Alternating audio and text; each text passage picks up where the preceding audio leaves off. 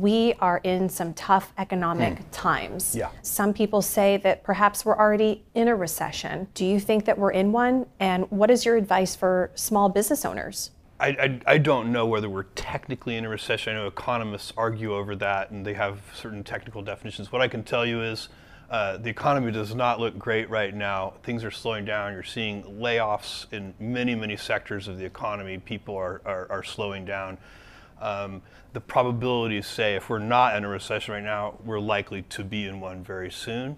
So my advice to people, whether they're small business owners or, is take some risk off the table. If you were going to make a purchase, maybe slow down that purchase a little bit. Keep some dry powder on hand and wait a bit and see how. Try to reduce some risk in your business or your life.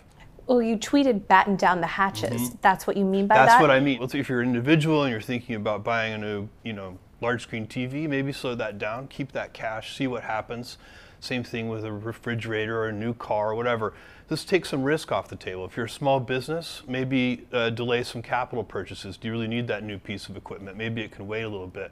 Have some cash on hand. Just a little bit of risk reduction could make the difference for that small business if we do get into even more serious economic problems. So you got to play the probabilities a little bit. Any idea in terms of what you're hearing or just with your expertise as to how long this recession could last? I don't think even the most experienced economists in the world can answer that question. It's a very challenging thing to try and estimate. So I think you just have to try and be reasonable about it, take as much risk off the table as you can for yourself. Hope for the best, but prepare for the worst.